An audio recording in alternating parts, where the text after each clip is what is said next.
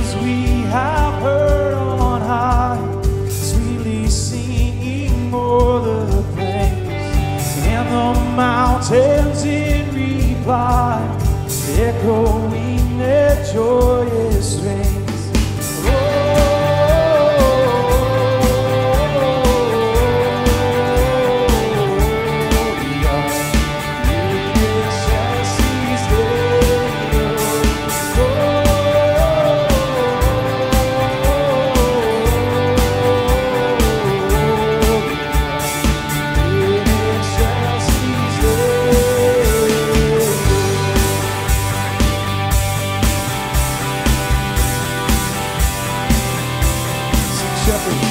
Shepherds, why this jubilee? Why your joyous strains prolong? What the gladsome tidings be, which inspire your heavenly song?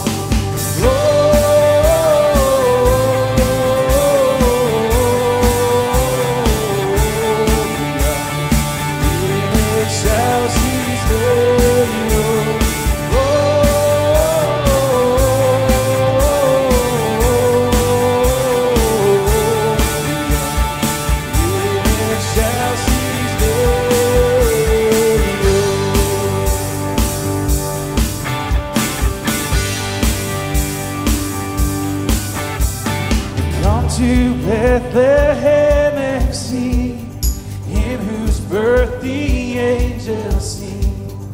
Come adore on bended knee Christ the Lord, the newborn King.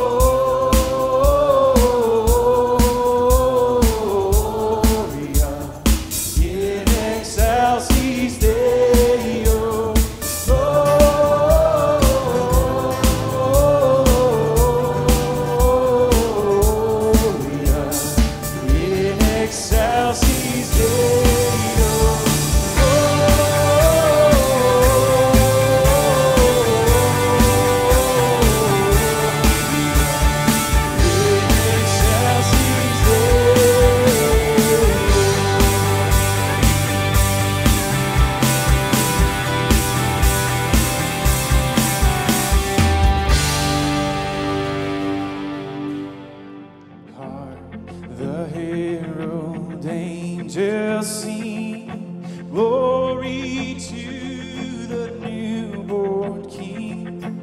Peace on earth and mercy mild, God and sinner reconciled. Joyful all ye nations rise, join the triumph of the skies, with angelic hosts proclaim, Christ is born in Bethlehem. Hark, the herald angels sing, glory to the newborn King.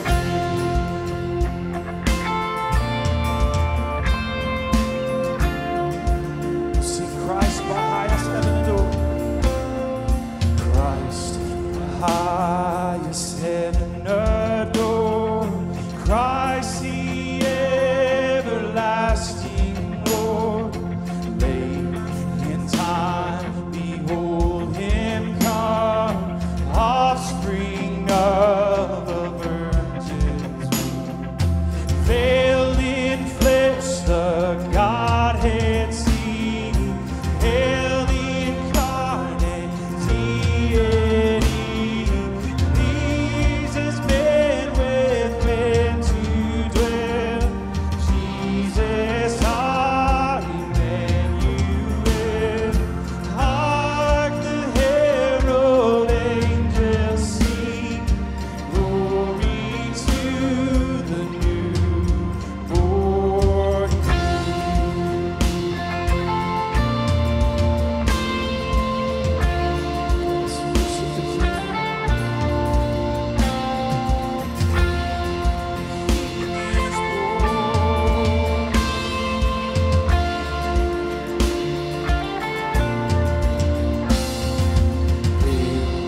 the heaven-born Prince of Peace. Hail the Son of Righteousness, light and life to all he brings, risen with healing in his wings.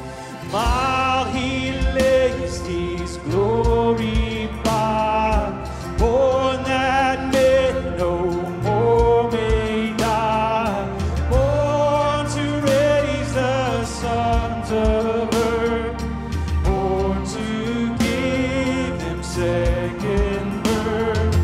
Hark, the herald angels sing, glory to the newborn King.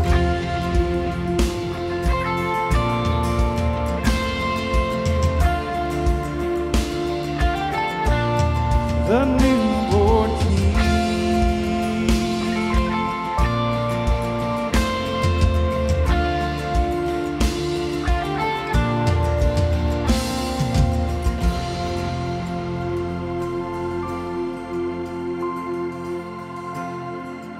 Church, I want you to sing this with all that you got. Oh, come, let us adore him. Oh, come, let us adore him. Oh, come, let us adore him, Christ the Lord. For he alone, for he alone is worthy. For he alone is worthy. For he alone is worthy, Christ the Lord. And we'll praise your name forever. We'll praise your name forever. We'll praise your name forever, Christ the Lord. We'll sing, we'll give you all the glory, and we'll give you all the glory. We'll give you all the glory. We'll give you all the glory, Christ the Lord.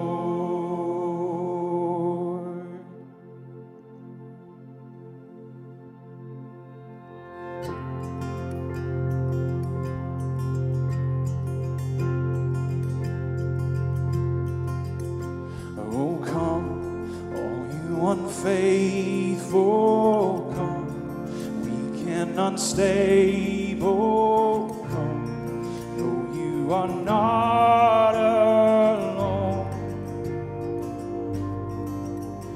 Oh, come, barren and waiting ones, weary of praying, come, see what your God has done.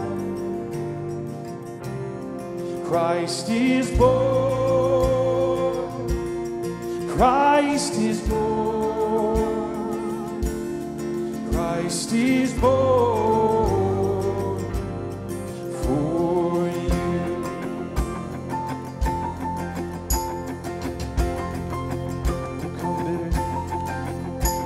Oh, come, bitter and broken, come, with fears unspoken, come, taste of his perfect love. Oh, come, guilty and hiding ones, there is no need to run. See what your God has done. Christ is born. Christ is born.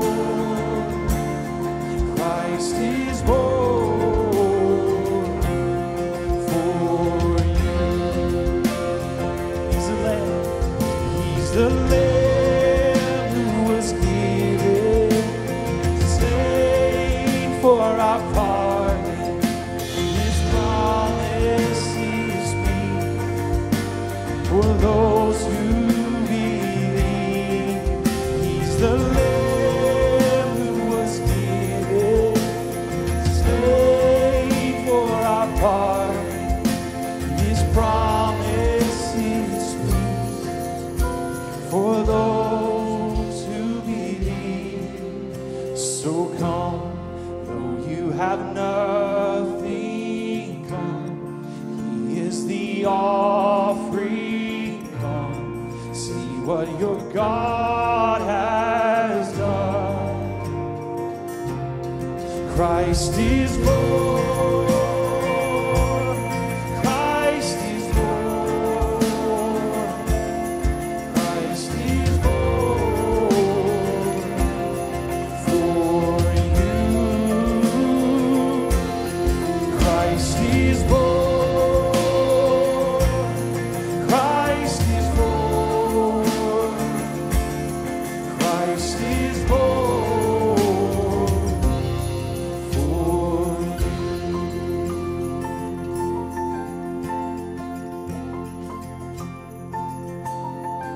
Christ is born for you.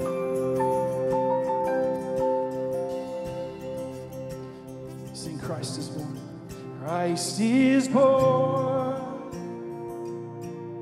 Christ is born. Christ is born for you. Christ is born. Christ is born. Christ is born for you.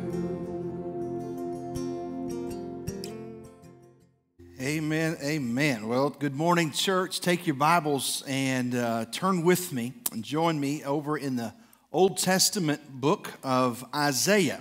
The Old Testament book of Isaiah, we're going to be in chapter 9 this morning.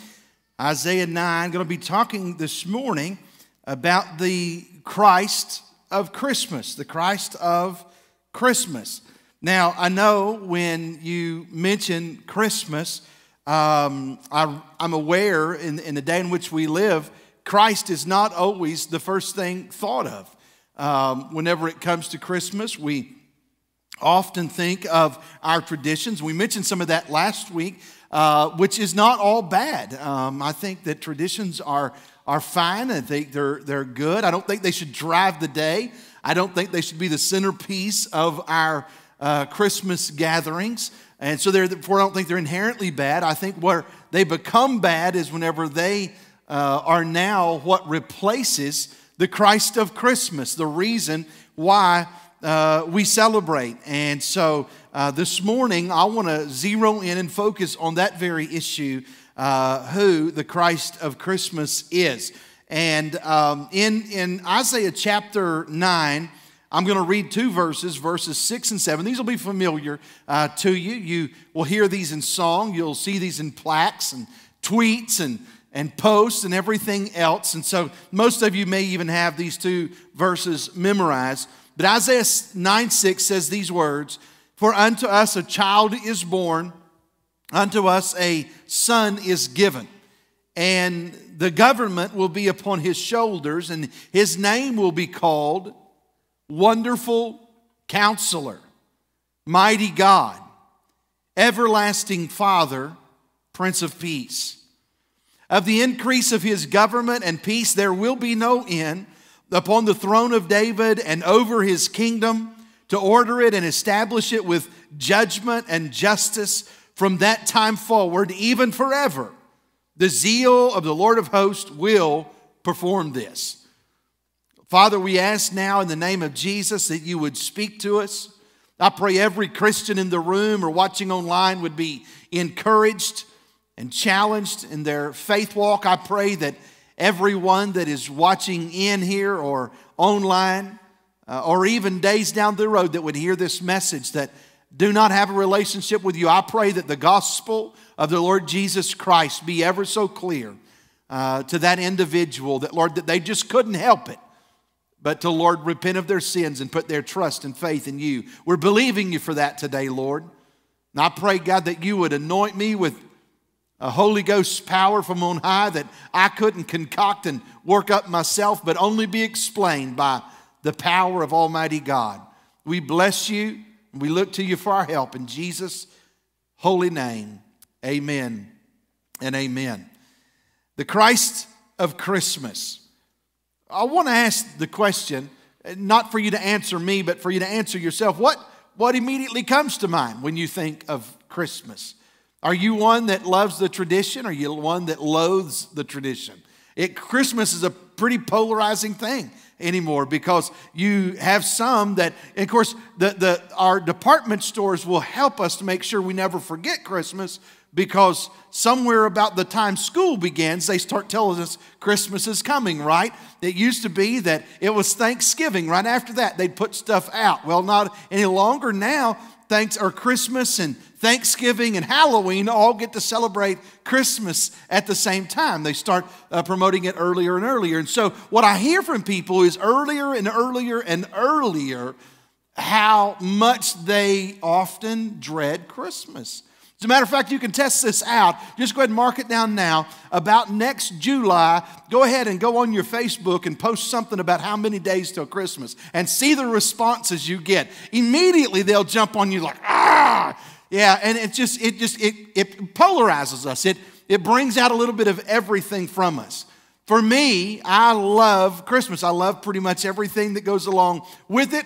And you guys have picked up on the secret. It was a secret for a long time, but I like Christmas tree cakes. I never thought there'd be a day that I'd say what I'm about to say. Quit buying me Christmas tree cakes. Okay? I'm telling you, I'm swole up like a big old toad, and my clothes ain't gonna fit if you don't quit buying me Christmas tree cakes. I love you, and I know you love me. That's why you're buying them, but quit. Maybe a couple more boxes, and then after that, quit. I love them. I do. I love Christmas. I love all this stuff. I love the music. I love the atmosphere. Betts and I went on a hot date last night. Amen.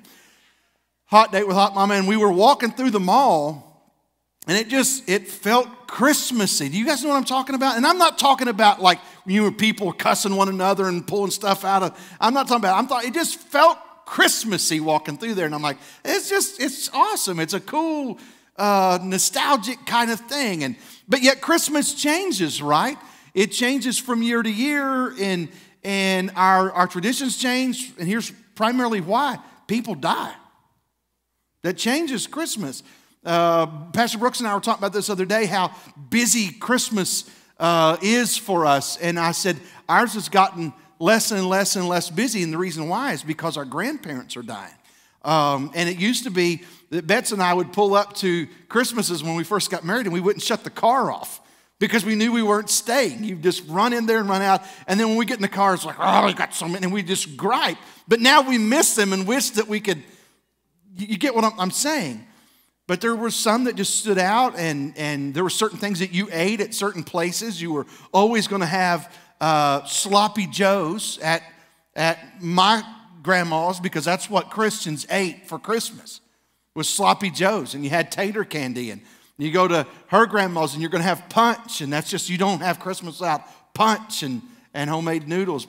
And I preach myself hungry every week. Yet in the midst of all of it, it's quite possible we do all that without the Christ of Christmas being the centerpiece of all that. So I'll just take a few moments today to just, if I could just brag a little bit on who the Christ of Christmas is, how he's so changed my my life for all of eternity. The setting of what was going on in Isaiah's day probably is best summed up by a song that was brought out in 1964. I wasn't there, some of you were. By Simon and, is it Garfunkel? Garfunkel, what a name. Hello, darkness, my old friend. That was the era of what's happening here in Isaiah's day. They lived in darkness.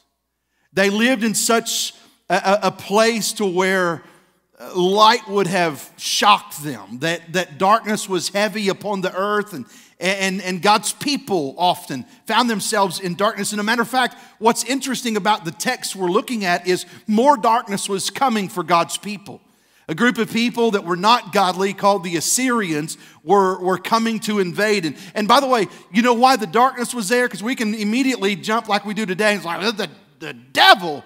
No, it was God's people that continued to want their way rather than God's way, which brought about darkness in the land. Can I tell you, in my estimation, that same song might really describe the United States of America. Hello, darkness, my old friend. We love darkness. As a matter of fact, the Bible talks about, Jesus spoke about that men love the darkness. And yet in the midst of this darkness, this prophet named Isaiah, who had an encounter with God just a couple chapters earlier in that great chapter, Isaiah 6. And Isaiah now begins to tell us and describe to us that light is coming.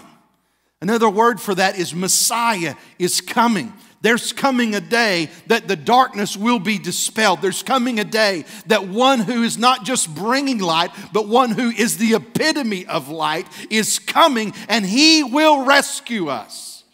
I'm just thankful today I've met the rescuer.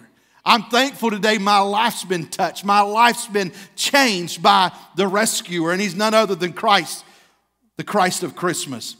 He spoke of him over in chapter 7 in verse 14 with these words. He said, therefore, the Lord himself will give you a sign. A sign. Well, what is a sign? A sign is something that's telling of something that's coming up, right? And so, for instance, if you're driving down the highway, if you see a sign that has a curve on it, that's not placed in the curve, right? If it is, you're in trouble, okay? If you drive like I do, because the speed limit came, but I'm getting there quick. So you want that ahead of what's coming. That's what the sign is for. He's saying, behold, a sign. I give you a sign. He said, the virgin shall conceive and bear a son and shall call his name Emmanuel. This is a picture of his place. We're talking about the Christ of Christmas. This is his place. Well, where is his place? His place is with us. That God loved us so much that he was not content to be a God just setting up, watching out over heaven, watching this displayed among, or here on the earth, but yet he was sending his son, Emmanuel, God with us. I think that's a great name to give as the first name for Christ to show up, because it's a demonstration of the character of God. He wants to be among his people. I think it's a powerful thought to think that he is a God that is with us, not just at the birth and in that manger, that through his Spirit, that he is the God that is with us on our hard days now.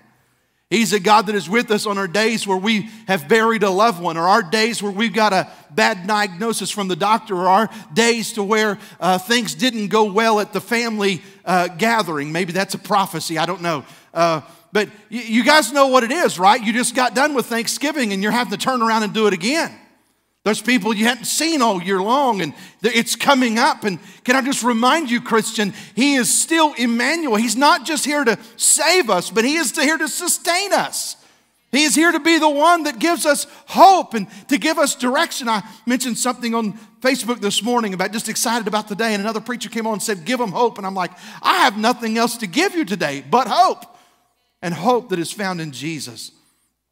His name is Emmanuel. That's his place. I want to talk to you about his personality.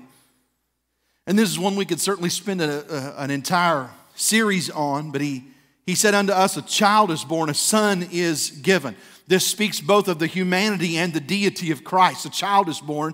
His humanity, he came and took on flesh. He was a real man. There's so many that speak out against the humanity of Christ. And if they do that, or if they don't do that rather, then they want to go pick on the deity. It just boggles the mind to think he could be man and God. Yes, either one, you strip either one of those away, it makes him a liar or a lunatic.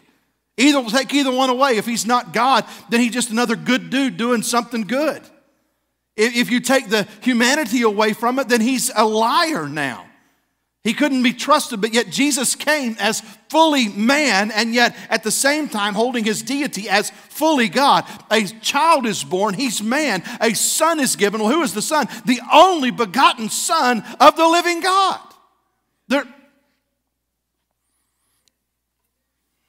It's Christmas. Y'all could amen once in a while. Thank you. And the government shall be upon his shoulders. And here it is. His name shall be called. And this is his personality we see. Wonderful. Now, there's some discrepancy over what takes place here over a little mark of punctuation. Is there supposed to be a comma after wonderful? Well, I don't know. There's some scholars that think that there should be a comma that says he is wonderful, pause. Then he is counselor, pause. And then there's many scholars that think no, that the comma's not supposed to be there. It should be he is wonderful counselor. What's your thoughts, preacher? Can I give you a very non-scholarly answer? I don't give a rip. I don't care. If he is wonderful, that's great. If he's wonderful counselor, I knew that too, okay? So let's look at him, look at both words. He is wonderful. What does that mean to us? This is his name. He's given us a descriptor of the personality of this Messiah, this Christ of Christmas that is coming in and said he is wonderful. He is literally, listen to me, he is literally full of wonder. This is who he is, meaning it's just this picture of his personality. It's not just a characteristic. This is who he is, a wonderful God. He is a God full of wonders. He is a God that is greater than anything we have ever possibly dreamed up. Jesus spoke of it and said that it's a picture of this frailty of man, that it's never entered into the heart of man. We can't conceive in our finite brains the majesty and the wonder of Almighty God. And by the way, I can think up some pretty wild stuff.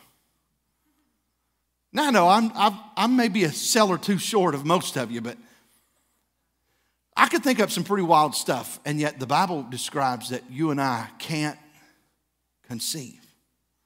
It's never entered into the heart, the mind of man. This image of God. His name shall be wonderful. That's his personality. Let me just talk to you about his profession. He's counselor. He is wonderful. He is counselor. Okay, well, where are you going with that?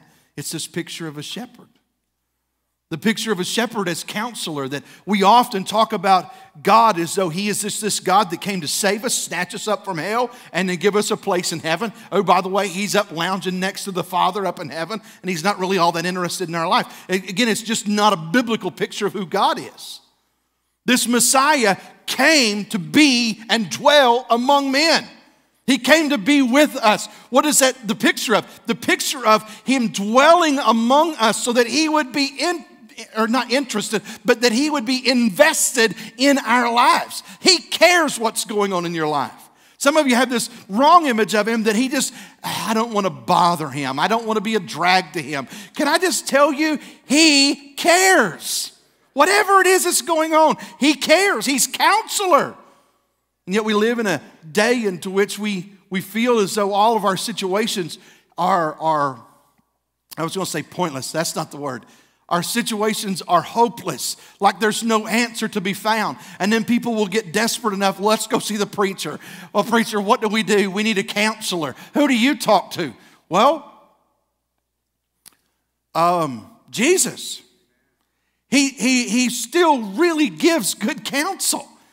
And by the way, there's this picture here of him being the one that displays for us his plans for our life. We've talked about this over and over the years, that many have bought into the myth that life is about the pursuit of the will of God. That's a wrong picture of a follower of Jesus. We are not in pursuit of the will of God. We are in pursuit of God, period.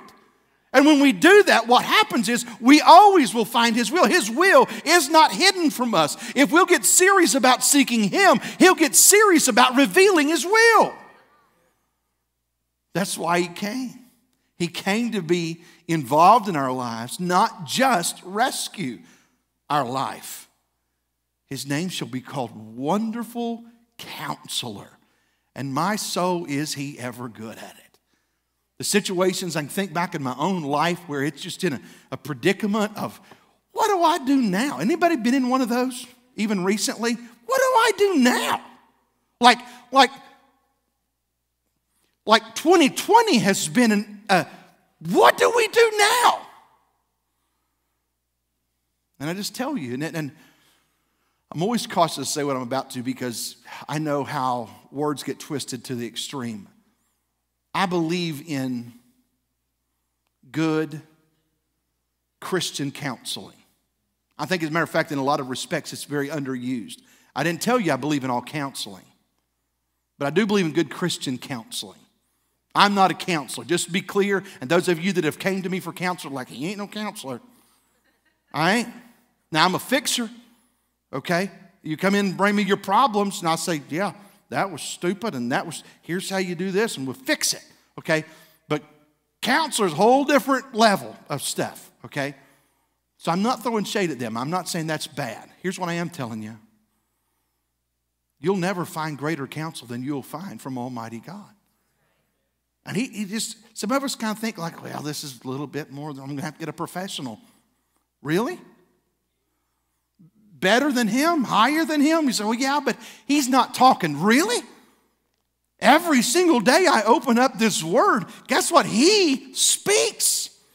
And I know we're just like, oh, Chris, I know he speaks through his word. No, he actually does. He actually gives guidance. He actually gives direction. He actually gives hope. He actually gives peace through His Word. Some of us need to get back to force feeding. Open that thing up, cram your nose in it, and get a dose. Wonderful Counselor. He has the ability to lay out His plan. But I like how the progression of this goes. He follows it up here with His power, mighty God.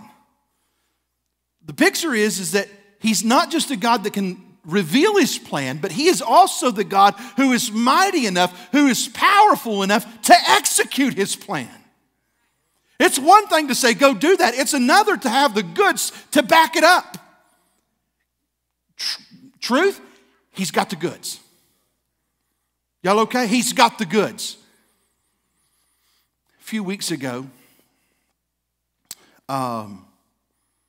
we were behind in budget, like good chunk. I mean, several thousands of dollars. I still felt good about where we were, given as how Rona snatched about 13 weeks of church from us. But we're 20-something thousand behind in budget, and so we're canceling events. We're canceling our two largest events, our Feed Tahlequah, our Trunk or Treat gives us tons of exposure to people. And I don't mean exposure as advertising. I mean exposure as gospel saturation in our city. And here we are, all these thousands of dollars behind, and canceling outreach events. I mean, it was gloomy. It just didn't look good. It was depressing, to be quite honest. And I really challenged our staff. I said, I want you to pray with me. I feel like that The easiest thing in the world would be for us to just cancel this stuff and just kind of float out the year. I don't think we should. I think we need to do something that steps up and helps us to engage. It's going to challenge us. And boy, they did. They prayed, I prayed, and we came back together. And out of that came this ham giveaway. And yet we started putting pig's expensive. I don't know if you know that. Dead pig's not cheap.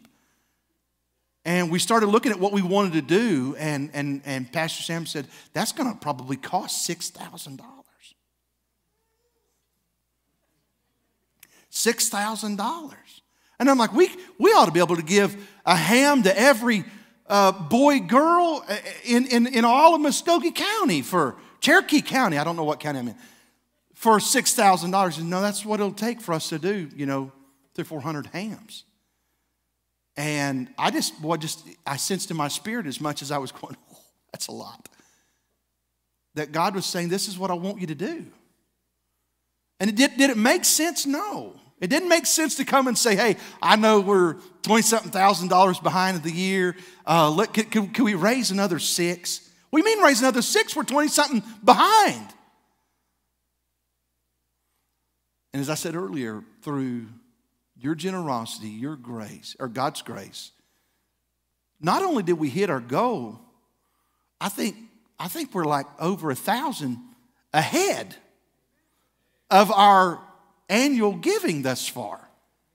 You say, why you say that? I say that because he gave the plan. He's counselor. He's wonderful counselor. But he's mighty God in how he is the one that has the ability to execute the plan.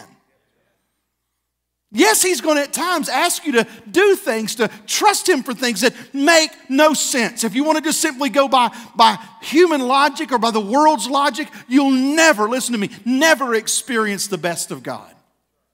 You won't do it. But if you want to experience God's richest, God's blessed, or his best, you've got to trust him. You've got to trust him to not just be the one that leads you to it, but the one that leads you through it. There's going to be times it's going to be dry. There's going to be times it's going to be hard. There's going to be times that you're going to be saying, God, are you sure that was you? Any of you ever done that? Like you stepped out and it's like he hadn't come through yet and you're like, hey, are we still in this? You still you watching? Wonderful counselor, mighty God. And he's not just mighty in being able to come up with some cash, okay, which by the way, he's got plenty, okay? He's also mighty in how he supplies. Matthew, I think maybe more than any other of the gospel accounts, give us this picture of the work of Jesus and how he displayed his power. Matthew 14, you remember how he took the 5,000 with just a few fishes, and I like how they say fishes. See, you educated people would say fish. It's fishes, plural fishes.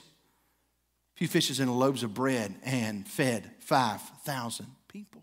He's mighty in his supply. Hey, amen.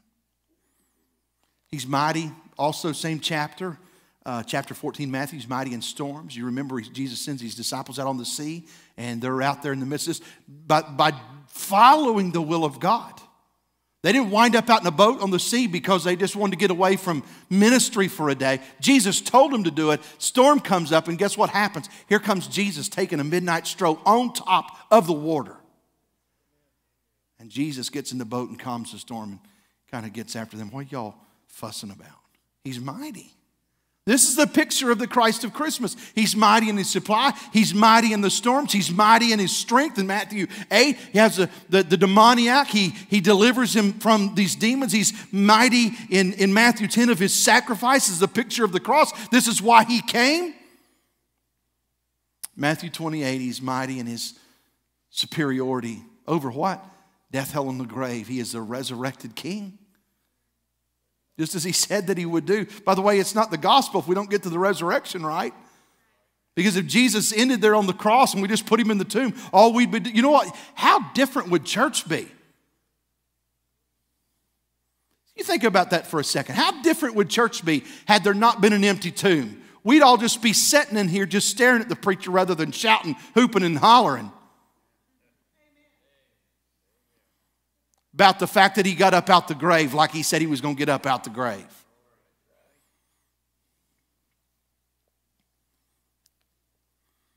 You go on, it speaks of the permanence of the Christ of Christmas. It says that he is everlasting Father. Everlasting Father. His permanence is that he didn't come to just be man for a time. He came and he will always be man. Fully God, fully man. But it's more than that it's not just that, oh, he's going to keep his humanity forever, but it's this picture of the nurturing Father. In other words, he'll never not be Father to us. He'll never stop his nurture and his care for us. Just like you fathers, just because your children get older doesn't mean you're just like, I am just tired of being your dad. Could I just, by the way, some have done that. You know what? Those are called deadbeat dads. But godly dads keep on loving. Godly dads keep on nurturing. Godly dads keep on caring and pointing their children to Christ. He says he is eternal, everlasting Father. Here's what ministered to me this week as I'm studying this. You know that there will never be a day in my life that I'll bring something to God that he doesn't care about. Isn't that interesting? I wish I were that way with my kids. I do. I could lie to you and tell you, but some of them are in the room and they probably call me out on this. Everything they bring, I'm like, oh, baby, tell me more. Because there are just times that they'll say something, I'm like, are you kidding me? Seriously? That's why you have a mother. Okay? Jesus. Y'all, it makes you nervous when I'm honest, doesn't it? Jesus is never going to look at you and say, that's why you have a mother. I don't know why. It got a hold of my spirit this week as I read that name. I've preached on this before. Everlasting Father. There'll never be a time his nurturing care for me wanes or wants or struggles. He will always care about that which I bring to him. I don't know who needs that today because I don't know what's going on in your life, but here's what I know. With as many of us as are in the room or watching online, I'm certain of this.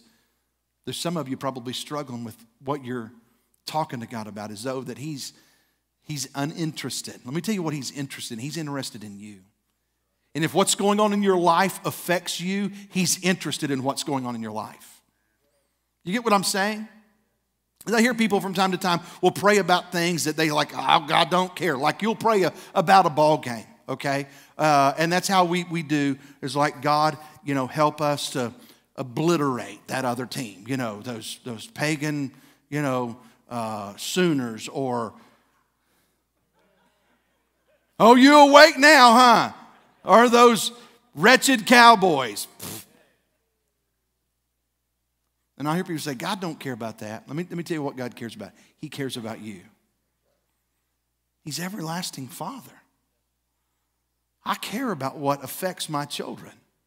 Even I, pitiful old me, I care about what affects my children. If a boy breaks the heart of one of my little girls, I'm wanting to get hold of that boy, amen? With my hands, okay? And I ain't wanting to bless him. Y'all hear me? I care about what affects my children. He's everlasting. Let me give you this last one and we'll be done. The last one is his provision. It says that he is Prince of Peace. There never may be a time in all of our calendar year that there is a lack of peace like there is a lack of peace around Christmas, which is weird, isn't it? Think about that. This is the time, I described it at the beginning, this is the time of nostalgia. This is the time where, the chestnuts are roasting on the open fire. I don't even know what a chestnut is, but they're roasting somewhere on an open fire. I've had walnuts, I've had pecans. You Yankees eat pecans, I eat pecans. I never had a chestnut, but they're roasting somewhere. It's that magical time of year where people get to have, I love eggnog. Y'all like eggnog? Without the whiskey. You still love eggnog? Y'all better quit. Anyway, I like that. Bets, I came home the other evening and she had this little old plastic ball hung up there in our little doorway. And she just stood under it going, I said, what are you doing? She goes, and so we had to have a moment of fellowship that was intense because I had to explain to her, that's not mistletoe. She's wanting a kiss. I give her a kiss anyway, just because I'm generous.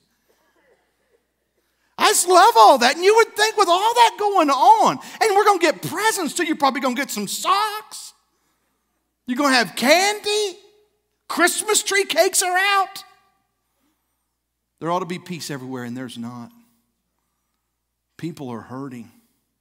And partly I'm telling you this today, not just because I know you're going through some stuff. Later on this afternoon, we're going to rub shoulders with a lot of people that have no peace whatsoever. Matter of fact, the brightest part of their day today will happen whenever we hand them a chunk of dead pig flesh.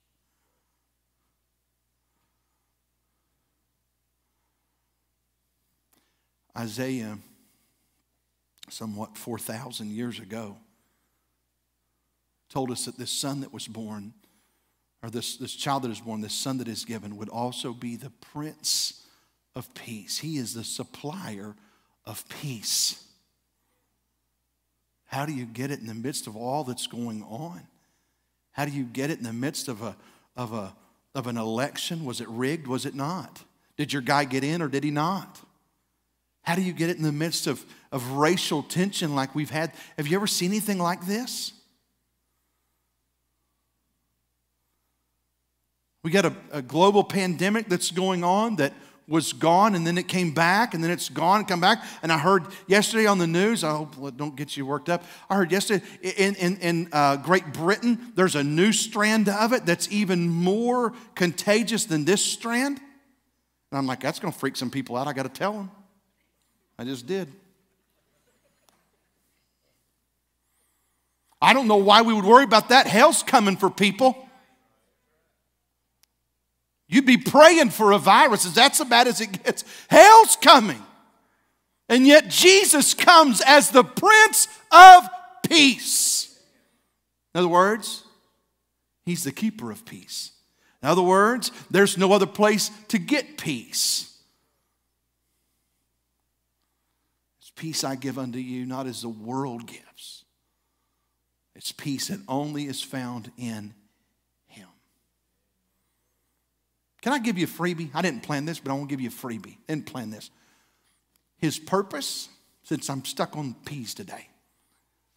His purpose, John 3:16. A gift to the world. If I went, because this is a time of giving, and I love that part about Christmas. I know some of you don't, but I love the gifts and love giving gifts. I love receiving. And I know some of you like this traditional buy me lavish gifts. Cash will do this year if you don't want to shop. That's fine. But just suppose I took all that cash you brought and I went and bought you a brand new shiny car. Pickup, whatever you need it to be, Bubba, okay? It's out in the parking lot. I told you about it. Matter of fact, I put a picture of it up here on the screen. Isn't that wonderful? Do you see it up there? You fill in the blank what it is. This is your dream car. All the teenagers going, oh yes, amen, I need that. It's your dream car, your dream truck. There it is. Matter of fact, it's out there in the parking lot waiting on you. Here's the keys. Here's what you got to do. Before you leave, you got to come get the keys from me. You can't get the keys anywhere else. Okay? Won't have another staff member holding the keys. Nobody else. I got the keys. You come get the keys from me, and you go out and drive it away. And I gave it specifically to you.